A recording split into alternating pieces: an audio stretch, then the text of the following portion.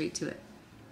So I wanted to talk about, well, let's see, I have the topic here. It says how to respond when faced with adversity. So this specifically is going to be in the book of Nehemiah. So Nehemiah is actually a very good book to read, and it's filled with so much tips and advice on what to do when faced with adversity and how to overcome adversity despite the odds being stacked against you.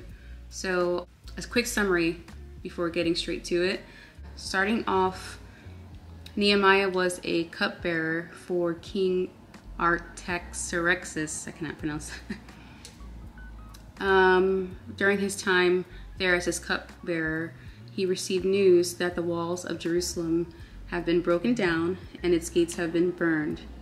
And it also says that the remnant of the Israelites that survived the exile are in great trouble and disgrace. So when he heard this news, it saddened him. He mourned, and he actually mourned for a few days and fasted and prayed during his mourning. And it also mentions in the Bible that he was never sad his entire time as the cupbearer for the king. And so when the king notices that he is sad, he initiates a conversation with Nehemiah, asking like, why are you sad? Like, because that's just a rare sighting. He never ever saw him sad. And during that conversation, Nehemiah makes a request and asks the king to go back to his people to help rebuild the wall. And the king approves. So now, moving forward to the topic of the video of how to overcome adversity when you're faced with it. The title, it actually says here, I'm using the app, and it says progress in spite of opposition. So now we're fast forwarding to when Nehemiah is actually there and they start to initiate rebuilding the wall. And it says here, and I'm going to read it. It says, when Sanballat heard that we were rebuilding the wall, he became furious. He mocked the Jews before his colleagues and the powerful men of Samaria and said, what are these pathetic Jews doing? Can they restore it by themselves? Will they offer sacrifices? Will they ever finish it? Can they bring their burnt stones back to life from the mounds of rubble? Then Tobiah the Ammonite, who was beside him, said, indeed, even if a fox climbed up what they are building, he would break down their stone wall. Listen, our God, for we are despised. So this is Nehemiah speaking. He's like, listen, our God, for we are despised. Make their insults return on their own heads and let them be taken as plunder to a land of captivity. So I'm going to pause there because some people say that the whole send back to sender thing, or like not wishing evil on your enemies, but there's many instances in the Bible where Job did it and he said it. Here is another example where Nehemiah is talking to God and asking God to make their insults and the negative things that they're doing return back to them. So it's a thing. I'll continue reading. So it says, do not cover their guilt or let their sin be erased from your sight, because they have angered the builders. So we rebuilt the wall until the entire wall was joined together up to half its height, for the people had the will to keep working. So they had the will to keep on working. When Sanballat, Tobiah, and the Arabs, Ammonites, and Ashdodites heard that the repair to the walls of Jerusalem was progressing and that the gaps were being closed, they became furious. They all plotted together to come and fight against Jerusalem and throw it into confusion. I'm going to pause right there too. So this is also a great example of what Satan will do to us. So anyone who has come to accept Jesus as their Lord and Savior, or who is new to Christianity or is reborn, you'll notice that you'll start to get attacks. You'll notice that for some reason everything is trying to stop you, aka Satan is trying to stop you from completing and crossing that threshold of, he doesn't want to let you go. So here is a great example where Sanballat, Tobiah, the Arabs, Ammonites, and the Ashdodites, they all heard that it was progressing, despite them talking and, all their negativity, it didn't stop them from continuing to build a wall. So they became furious. So it will be the same thing. So when Satan knows that we are progressing and strengthening our relationship with God and getting closer, he's going to try everything to try to stop us. He will use any tactic that he can. He will try whatever it takes for us to not leave him. So I'll continue reading now.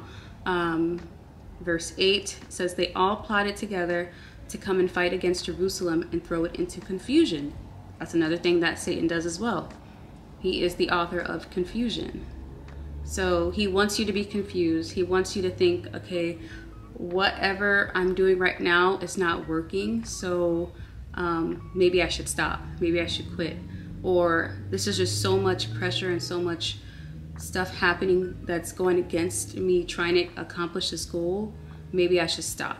It starts to get into your head, and he starts to throw in confusion in there to make you think that what you're doing is what you shouldn't be doing. But in theory, when you are getting these attacks, when you're getting this pushback, that is a great sign, not a bad sign. It's a good sign, because that means Satan is trying to stop you from accomplishing the will of God. So whatever will or task or whatever it is that God wants you to do and accomplish, if you're getting any sort of adversity or pushback, look at it as a sign of, that's a good sign and not a bad sign.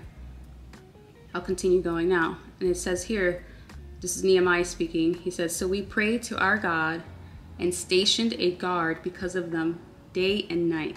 So they prayed, they set guard, and they were on guard day and night. It says, in Judah, it was said, the strength of the laborer fails, since there is so much rubble. We will never be able to rebuild the wall. So this is Judah speaking. They're saying that the strength of the laborer fails. They're tired, since there is so much rubble, so much mess to clean up. We will never be able to rebuild the wall. Same thing for our lives, right? Like, no matter how much sin that you think you're in, no matter how much you feel like you can't get yourself out of the mess that you created for yourself, or how much mess is around you, that's all a lie. That's all lies and confusion that the enemy is trying to use as a tactic to get you to stop. Push through that. Keep going. Just endure. Okay, verse 11. And our enemy said, they won't realize it until we're among them and kill them and stop the work. Did you hear that? When the Jews who lived nearby arrived, they said to us time and again, everywhere you turn, they attack us. So I stationed people behind the lowest sections of the wall at the vulnerable areas. Did you hear that? I stationed them by families with their swords, spears, and bows. After I made an inspection, I stood up and said to the nobles, the officials, and the rest of the people, don't be afraid of them. Remember the great and awe-inspiring Lord, and fight for your countrymen, your sons, your daughters, your wives, and your homes. So Nehemiah doubles down. He doesn't back off. Instead, he decides to make stations at the lowest sections, the weak areas, the vulnerable areas of the wall, to make sure that they were ready for any attacks or whatever was to come. It says that they stationed them with swords, spears, and bows, and made an inspection of it. So let's apply this to ourselves now. If you know that there are weak areas, holes, cracks where the enemy can sneak in and get in, hone in on those areas, those weak points, and stand watch and stand guard on that. So if you know that you have a weakness with lust, if you have a weakness with fear, if you have a weakness with anger, pray for those areas specifically and watch those areas, the weak and vulnerable areas that you know can be an access point for the enemy to attack and break in. So I'll keep reading. It says, when our enemies heard that we knew their scheme and that God had frustrated it, every one of us returned to his own work on the wall. From that day on, half of the men did the work while the other half held spears. They were ready. They held spears, shields, bows, and armor. The officers supported all the people of Judah, who were rebuilding the wall. The laborers who carried the loads worked with one hand and held a weapon with the other. They were not messing around. They were ready. They were imagine that, working with one hand and holding a sword in the other. Each of the builders had his sword strapped around his waist while he was building, and the one who sounded the ram's horn was beside me. Then I said to the nobles, the officials, and the rest of the people, the work is enormous. Like, it's going to take a lot of work and spread out. The work is enormous and spread out, and we are separated far from one another along the wall. Wherever you hear the sound of the ram's horn, rally to us there. Our God will fight for us. So we continued the work while half of the men were holding spears from daybreak until the stars came out. They were not messing around. They were not playing. They were standing guard. They were making sure there was no way that anybody was going to attack them and they weren't going to be ready. At that time, I also said to the people, let everyone and his servants spend the night inside Jerusalem so that they can stand guard by night and work by day. Think about that. Stand guard by night and work by day. When does the enemy attack? At night. He attacks at night. And when we have daylight and the day is upon us, that's when we need to get to work. Get to work and stand guard by night. And it says here, and I, my brothers, my servants, and the men of the guard with me never took off our clothes. Each carried his weapon, even when washing. So this is a great example of what we should do when you're feeling attacks, adversity, push, resistance. When you feel like whatever you're doing, you just can't cross that threshold, you can't break through that barrier, you can't get past that wall. This is a great example of, instead of being the, what's the word? Like in sports, like the, not the aggressor versus the, oh, what is it? What is it called? What is it called? The, man, I'm literally having a brain fart right now. What I'm saying is, don't wait for an attack to happen to try to be ready. Get ready before something happens. Stand guard and stand watch. If you already know that you have weak points in areas in your life that is an access point for the enemy to get through, initiate. Be the aggressor. Be the, I wish I knew what the word is that I'm trying to say, but don't wait until an attack comes your way to try to do something, okay? Be prepared ahead of time so that if and when it does happen, because God says that we will face these things, you are ready to withstand whatever comes your way. Don't ever leave any access points for the enemy to come through all willy-nilly and then wreak havoc in your life, cause confusion, cause chaos, and then now you're trying to work backwards to get things back into order, and then it's like a repeated cycle that keeps coming and going over and over and over again. No. Stand guard, stand watch, 24/7, day and night. Be ready at all times, because he's ready at all times to attack. He is sitting there plotting and planning, causing confusion. He's there to kill, steal, and destroy. And he will try whatever it takes, especially if you're new to this. If you're a babe in Christ, if you were in the world and you decided to change your life and now give your life to Christ, oh, he's gonna come for you hard. And I'm not saying that to scare you. That is just the reality of it. Like, he doesn't want to, his goal is to bring as many people with him to hell. So if you were once on his team and you're now switching fields and you're, he's not gonna like that at all, and that's okay. But you just have to remember to endure, okay? The whole point of it is to keep your faith. Nehemiah, he prayed, he fasted, he stand guard, he stood watch. He left no room for the enemy to attack him. We have to apply the same things to our own lives. And just remember that God is with us, God is for us, and he's never going to leave us or forsake us. You have nothing to fear. He's literally, if you are having these issues, it could very well be that God is testing your faith. He is testing you, and he's wanting you to break through this so you can get to the other side and reap the blessings from it, you know? And I went through this when I 3 years ago, when I first truly gave my life to God. I went through really bad spiritual warfare. I went through really bad spiritual attacks. My faith was tested. I went through confusion. I went through it all. I felt like I was going crazy. And a part of me wanted to be like, you know what, like, if I'm doing all of these things and I'm still getting attacked, what is the point of it? Like, why am I going through this and putting myself through all of this craziness if it's never going to end?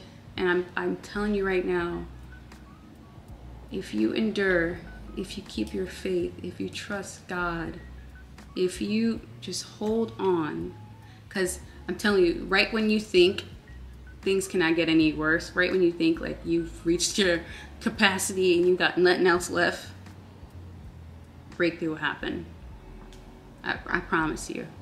Just keep your faith, hold on, stand guard, stand watch. Don't leave any room for the enemy to come in and cause disruption. Pray about everything like Nehemiah did. He prayed, he fasted. There's more to the story too that I didn't mention. So before he actually went to Jerusalem, God put on his heart to go. And that's why he brought it up to the king, because God put it on his heart to go to rebuild the wall. So when he went to Jerusalem, he didn't tell anybody what God's plan was. He told no one, and he said it like, I didn't tell anybody. I didn't even tell the animals that were around me. No one knew. He kept it in his heart. And that is also a great thing to remember. God's business is not everybody's business. Whatever he tells you, whatever he puts on your heart, keep that to yourself. Because remember, we don't wrestle against flesh and blood. We wrestle against spiritual wickedness in high places. We wrestle against principalities. So you may be confiding in someone about what God has put into your heart, but you don't know what someone's going through spiritually. You don't know if they have a demon. You don't know if they're struggling with anything. And that person could not even know that they're being used by Satan as well to stop you. All of a sudden you're like, whoa, whoa, whoa, whoa, where's all this hate coming from? Like, or they're trying to talk you out of doing something, or they're saying, oh, maybe you shouldn't do this. You know, I don't think that's a good thing for you. I think you're more like, no. See, don't give anybody any room or any space to stop any plans that God has for you, okay? Keep your thoughts that God puts on your heart to yourself as much as you can, unless, you know, I had to learn that too. I like to share with you know, people that I love, the things that I feel like God is putting on my heart, the things that I feel like God wants me to do in my journey. But I've learned now, it's best to just keep quiet, okay? Just keep it to yourself. Keep it between you and God. Trust that he will get you along the way to reach that goal. If he put it on your heart, he will, because God is not a liar. Okay, he doesn't break promises. So I would say just to remember to keep your faith, endure, don't give up, trust God, trust the process, and know that he's putting you through this for a reason. He's pruning you, he's shaping you, he's molding you into the man of God or the woman of God who he wants you to be. And this is all going to lead you to your blessings in the end. Okay, so that's all that I wanted to say. Thank you for watching my video, and I hope that this blesses someone. Yeah, and if you also want to share any, you know, tips for anyone who's struggling with this in the comments, like what you've done, what you did to help you get through your journey and to break through your barriers or whatever walls that you were facing and troubles and adversity you were facing, leave it in the comments below. I'm sure we're all different. We've all have our own experiences. We all have our own walks, and we can share it with each other and help each other out for sure. So I thank you for watching my video, and I'll see you in the next one. Bye.